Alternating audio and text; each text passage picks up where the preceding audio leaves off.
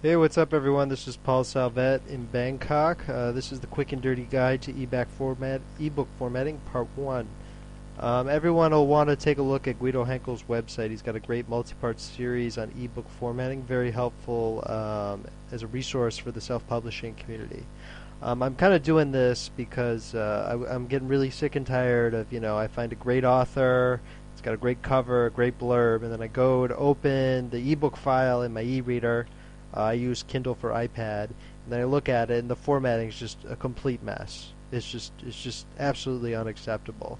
And I'm spending my hard-earned dollars on someone's work. I expect the formatting to be perfect. And if you're a writer like myself, I hope you would only give your customers, the readers, nothing less than perfection. So we're going to take a look at how to properly format an ebook.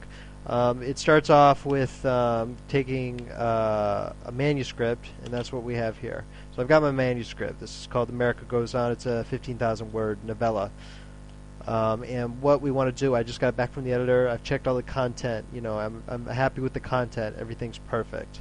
But I'm going through it, and after it's changed so many hands, the formatting is just absolutely terrible. It's just awful. I mean, look how the fonts change.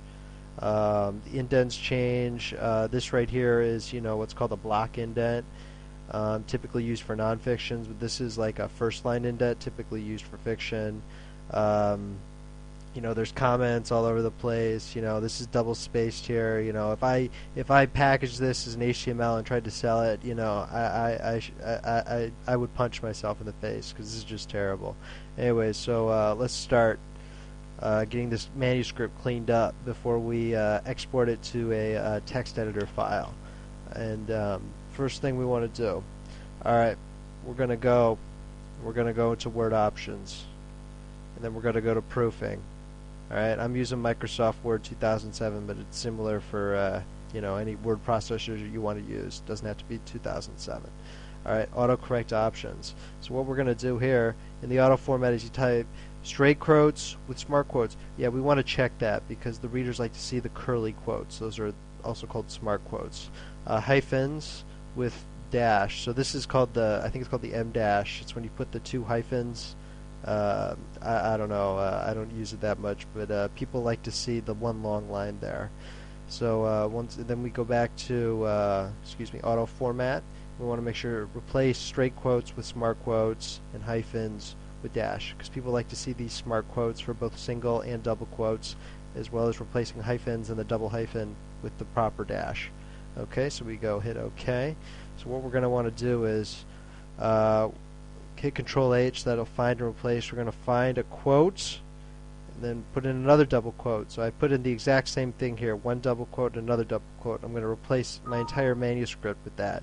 And we're going to do the same thing for the single quote or the apostrophe. Single quote or the apostrophe. Same thing. So replace all. There we go. Next thing we want to do is we want to make sure we have the right hyphen everywhere. So when I type a word that gets hyphenated, say single-handedly.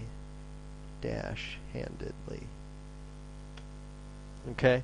What Word actually did there, it changed it from the minus sign to an actual hyphen, which is just slightly different in length. But we want to make sure we get all those in there. So I'm going to copy that hyphen. I'm going to go here. I'm going to hit the minus sign on find what, and then replace with cut paste that hyphen, that special character. Replace all. Okay. And now I'm going to do. And then here's how we get the EM dash. So we type something, blah blah blah, hyphen hyphen, blah blah blah. And then see how it converted that? And it's going to take that and it's going to make it into a double hyphen. So I'm going to copy that, hit Control H again, find hyphen hyphen, and then cut and paste that long EM dash and replace all. There we go. Last thing we want to do is we want to get the ellipsis special character. An ellipsis, typically it's dot dot dot. But we want to have it with a special ellipsis character, and that's Control Alt period. See how the dots are a little different? Hopefully you can see that. We're going to replace all with that. Okay. Now what we want to do is find all bold, underlined, and italicized text. The reason this is when we copy from the Word document into the text editor, all that bold, underlined, and italicized text is going to be lost. So how do we find bold text? It's real easy. Alright, so we hit Control H, find and replace. And find what? We're going to hit Control B. See what that did? It searched for font bold. And then we're going to come up here and we're going to find it's a B and then caret, ampersand, and then a closing B. See what that is? You might recognize that as HTML tags. And we want to do that in because we'll need that once it's in the text editor. So find next. So I don't want to make my title into a bold tag just because I'm going to mess with the title a bit later inside the text editor. But like for author's notes, yeah, I can replace that. I'll just show you how to do that.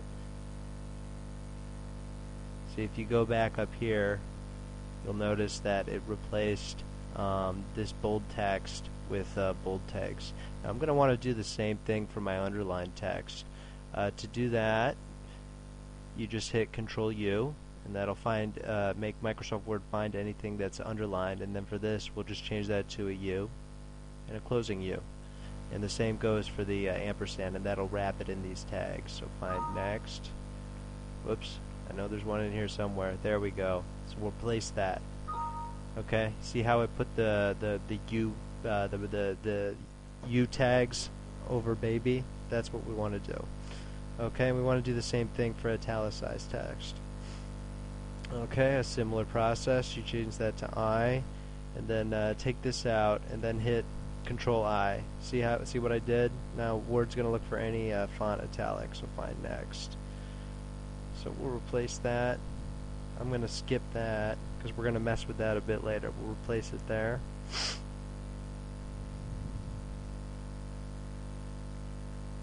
Okay, these are like movie titles, right? So they need to be italicized. So we'll do that there. Okay. Now that we've finished up all that, and we still got this big sloppy mess of a thing. So what we're going to want to do, we're going to want to take all these comments, or the entire content of the manuscript, and just put it into a blank text editor, and let's see what happens.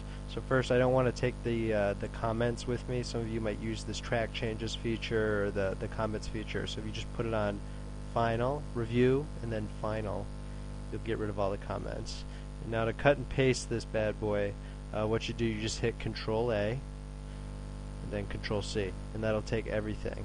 And then we're going to come over to our Notepad editor. Alright, we're done with the Microsoft Word. And I've got a new document over here. I use Notepad++. Then we're going to go in here. And this is a completely blank text editor. And then we're going to paste it with Control V. Let's see what happens. Alright, so I got 319 lines of text here. Alright, you'll notice that all the crazy font and the formatting just got totally stripped off. That's good. That's what we want. That's how you remove the corruption that's inherent within word processors. So what we do is you'll notice that every paragraph is like one long line. So if you come over here, it just kind of keeps going over there. As you see, every paragraph is one long line, and that's what you want. And then next segment, we'll take a look at how to deal with all this.